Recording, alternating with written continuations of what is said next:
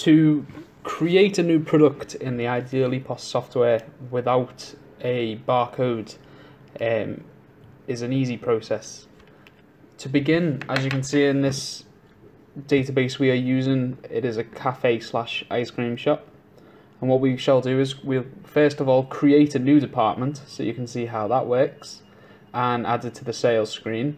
And then we will then add a product to that department so that you can see how it goes into there. So the first thing you'll need to do is go to Manager, Back Office Login, and then Department. This is where you can create, rename, edit and remove existing departments. However, what we suggest is if you're not going to use the department, try and rename it or reuse it, or if you are using our barcode database, always create a new. So this is what we're going to do. We're going to create a new database. So we scroll down to the bottom, seeing that the highest number available was 159. So the next number we are going to use is 160.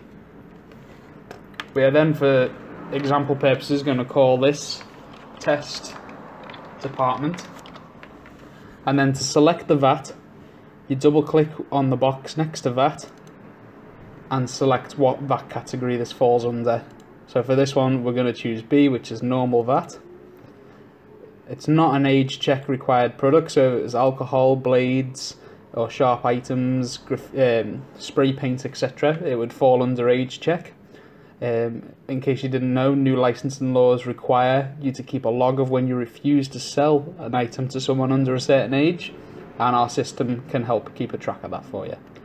So then once you've selected all that information, you then go and click Save, and you can see now when we scroll back down to the bottom that our new department is there, which is 160. That number 160 will come in handy in a bit because we're going to need it when we start adding items to this department. So from there you can come out of departments and go into menu. This is where you design your main sales screen. So we're just going to click on just for example, I'll show you this as well. If you wanted to remove a button from this screen, apart from the 4 sales buttons along the top, which is available in our paper guide, you click on it, click Null, and it will remove the department from that box. Then to add a department back into the box, you double click the blue box here where it says Department ID. It'll open up your department list, and you can scroll down and select the department you want to put in there. So we'll put in our test department, as this is the one we're going to add a product to. So you can see here now it's filled in this bit. So now we're going to click Add to Main View, and it'll add the department to this box. As you can see, the text isn't that readable, so you can change the font color to help make it more readable, or again the background color. It just depends on your kind of personal taste. We always recommend a light color with dark text, and that's because it makes it easier to read in daylight and things like that. So let's just change that back to, let's put an orange one there so it stands out. Okay, now if we go back to the main sales screen, you can see that that button hasn't changed. However, if we restart the software,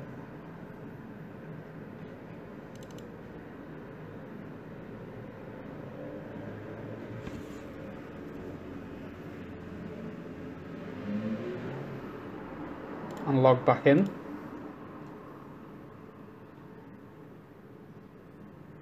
you can see now that that department has changed.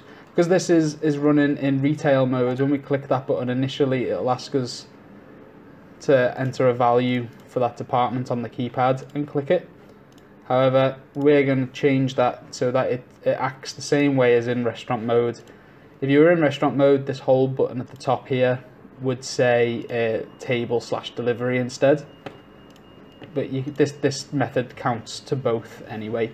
So we can go back into menu, select the test department, and where it says sub-menu visible in here on the bottom right, we click that, make sure it's ticked, and then save. Again, we may have to restart. Oh no, we're okay. Usually after any major changes you have to restart what you're doing. Okay, so we can see now that this department is completely empty. So say if we want to add our test product here in the top left hand square, this is called square number 1 or position code 1, and all our position codes begin with 0 as they're all 2 digits. So it'll be 0, 1, 0, 2 up to 0, 9. So that's 0, 1 to 0, 4, 0, 5 to 0, 6, 7, 8, and 0, 9, and then it goes 10, 11, 12 as normal. So position code 0, 1. So you first of all have to click QTY/PLU, which stands for quantity/PLU. And you can see that's kind of highlighted a little bit grey, so you know you've clicked it. You then type in your department code, which we know from checking earlier is 160. And then your position code, which is 0, 1. And then once you've done that, you can click PLU, and it'll say add new item.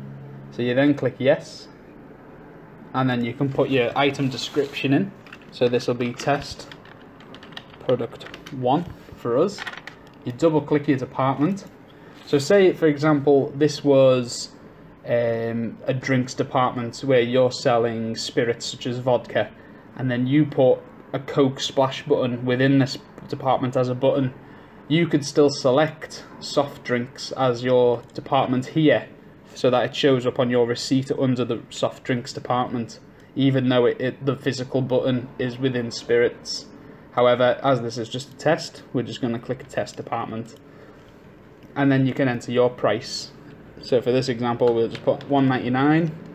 Again, you can select age check here if this particular product needs age checking, and you can choose whether you measure the units in number or grams. So if you have 10 of a product, that's a number, whereas if it's 90 grams of dog food, you'd click grams, and you can assign how much you have in the stock area. So then we can click save. So now when we come out of this test department and go back in, you can see that our test product 1 is now showing up in the top left. So we can click that and sell it as normal without using the barcode. Now for stock purposes, it becomes a bit more challenging when you use this method, which is why in a retail environment we always suggest barcode. However, it's still doable. So we know that this product, its product ID is 16001. So we can go into Manager, Back Office Login, and then Stock, Add and Waste Stock here at the bottom left. So we can click that. Now you can search into the barcode here, because that product code is the barcode if you like, 16001. Hit enter, and you can see our test product 1 has come up. So let's say we have 10 of them in stock. They cost us 50p each. Yeah, and say you could even assign when they go out of date. So now very simply we can click add stock, and that's done. So if we look that item back up, hit enter, you can see that we have 10 in stock. Last time we bought them, we bought 10. And how many have we sold? Well, we've only sold 1. And we can even set it so that it warns us when there's only 2 left that is the low stock quantity.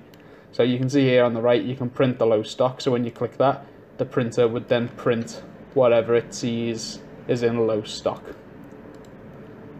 So say we want to edit this product, change the name on it, or anything like that, you can go under items, and again you can click show all items, which would show every single item in your system, or we can do a search. So you can search by the product code like we have done, so 16001, and that'll bring up the product. But you can also search by description, so we could search in test and search, and it would show any products with that in the name, and the department. So we can click test product 1, click edit, click the arrow to the left, and say we wanted to change the department, you can just double click this box and change the department.